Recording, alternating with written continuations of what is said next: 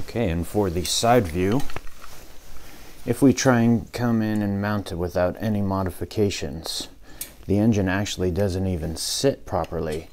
The chain guard is blocking this side of the engine from sitting flush so that we can mount it up front.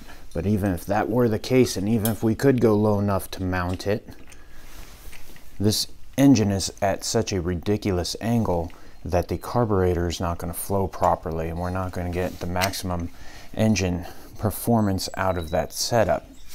So because this distance is so wide, and because this is the 1.38 inch bar, we're going to use the front 1.5 inch CNC engine mount. Now, because that's 1.5 inch and that's 1.38 inch, it's not flush and it's not going to sit. So we'll deal with that in the future step. But once we set this up, you will see that it will sit flush in the back and it will sit flush up in front. And then there will be about 1 inch of clearance on that side. So that is how we're preparing to mount our engine today.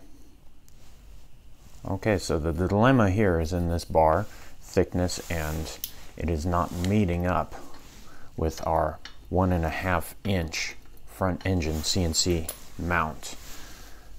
So as you can see by the caliper, we're looking at a 1.38 inch bar.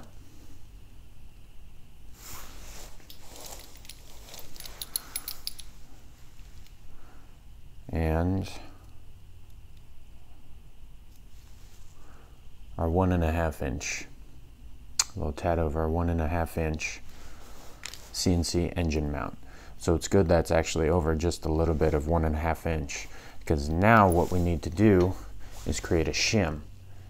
And unless you order these specifically off of mbrebel.com for $44, which are the 1.25 inch front CNC engine mounts, you're going to have to create a shim in here. And I really do not recommend using rubber in between your frame and the CNC engine mount on either connections, because over time that engine's vibration is going to break down that rubber, it's going to degrade, and then it's going to create a loose connection, and that is no good. So what we're going to do is we're actually now going to need to go to Home Depot, go pick up a steel conduit nipple, which is a 1 1/4 inch diameter.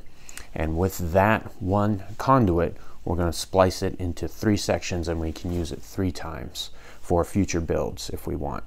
So that's our next step.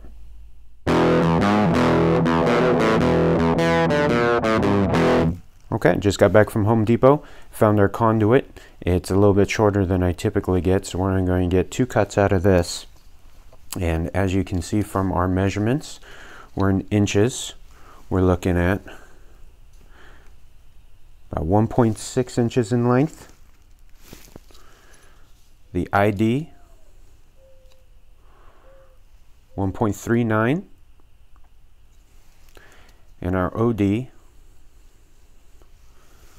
1.61. So that is going to fit perfectly. Another thing I like about these conduits is that they have the threading on the outside, which is more friction and traction for our CNC engine mount. Once we clamp over it, it's really going to prevent that CNC engine mount from moving and twisting. So these act as a grip. So we're going to go ahead and we're going to cut this baby in half. We're going to get our half line.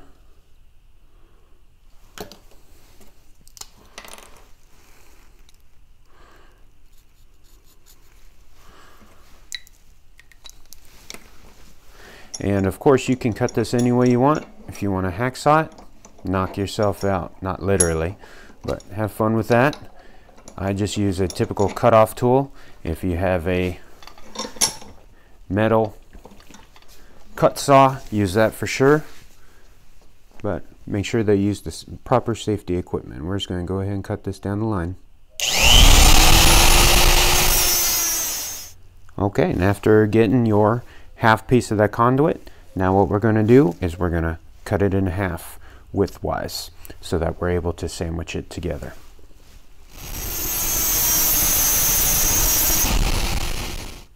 Alrighty, next, now that you have your 2 pieces of your shim, once again, we already talked about the threading on the exterior of this shim.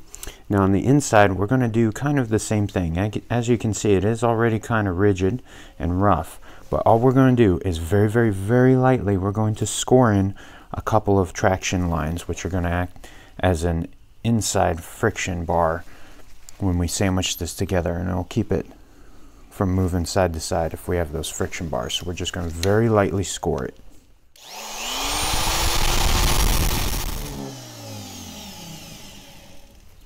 Okay, just very lightly scored, and it adds a little bit of roughness, and when we sandwich that together, it's going to really lock that in place.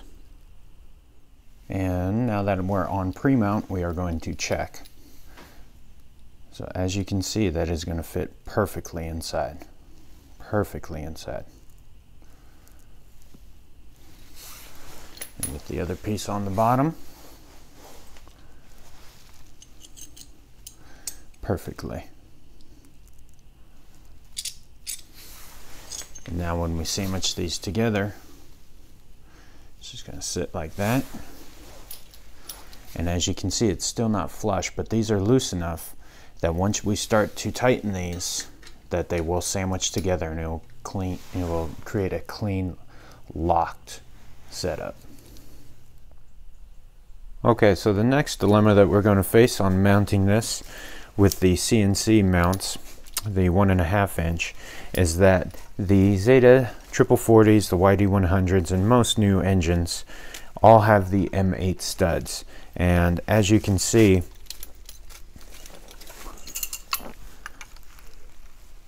that doesn't fit the M8 stud. It's not wide enough of a width to fit. So to solve that, what we're going to do is take out these M8 studs.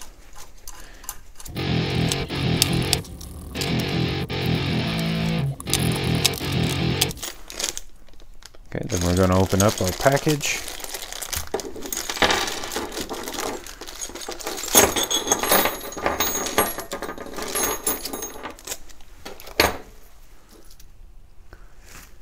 Okay, and when you're set for the next step, going to go ahead and put in a little Loctite into our threading. There's a difference between blue and red. Use the blue so that you can remove it. We're going to get our smaller M8 nut, put a lock washer and a washer on the CNC mount. And what we want to do is we're going to need the top so that we can mount it from the bottom, and our engine sits just a tad higher. So from the top,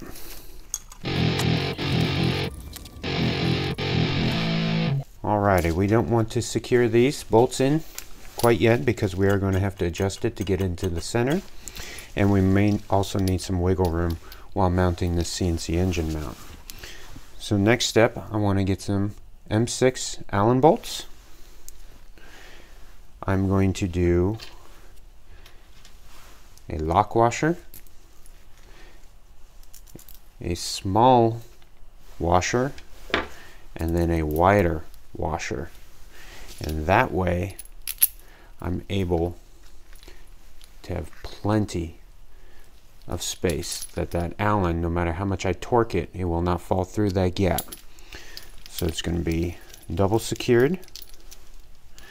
I also want to think about what side I want my Allen bolt when I'm tightening. So on this side or that side, I want it on the magneto side. So I'm going to slip in my bolt setup, and then I'm going to slip on my CNC mount. I'm going to put a washer on, and then an M6 lock washer nut. I'm going to tighten it on. I'm just going to finger secure it. Then I'm going to do the same with the other side. Got my lock washer, my smaller washer, and then a wider washer. Come in from the top, slip it on, M6 washer, M6 Allen,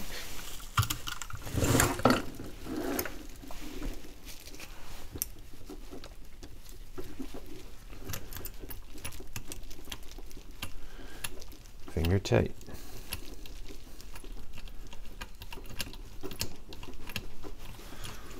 Okay. Now what I'm going to do is I'm going to center this where I want it, tighten it down, center this where I want it, tighten it down, and then we're ready to mount it. Okay, and when you're ready to mount your engine, you want to go ahead and put your shim in and line this up to where you want it. Try and be careful because that shim will scrape your frame. So try and get it where you want it on first go. There. Once you have it set and you're lined up,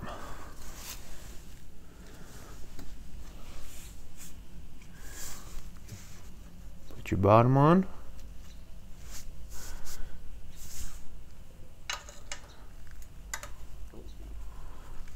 Okay. Line it up. Alright. Now what I'm going to do is I'm going to Loctite. My bolt's going in just a little bit with blue Loctite in case I ever have to come in and undo it.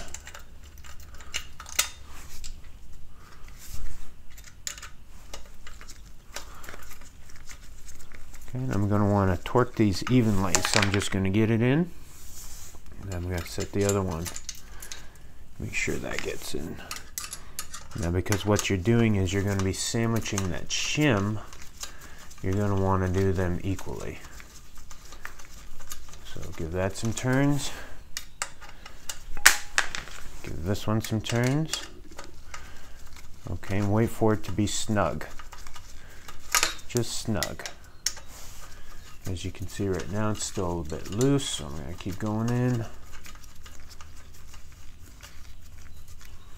Okay, now it's getting snug.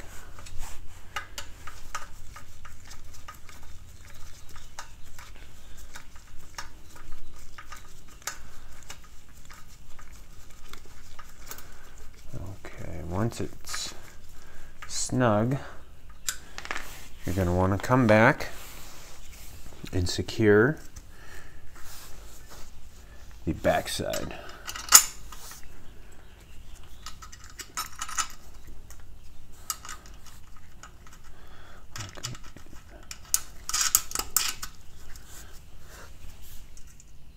Okay, so we got that engine mounted with the 1.5 inch front CNC engine mount to the 1.38 bike bar. We have that shim inside. Perfect match. Room to give on that. But it's very, very secure, and that thing is going nowhere. And leaves plenty of room for a carb. Not to mention plenty of room between the chain guard and the engine for clearance. And it also fills up this entire area a little bit better than if it were sitting low. So hopefully that helps you all. I appreciate you watching. Be sure to come back and check us out. We got some more videos coming out here very, very soon. Be sure to like and subscribe and smash that like button, everybody. Well, until next time, fly low and avoid the radar.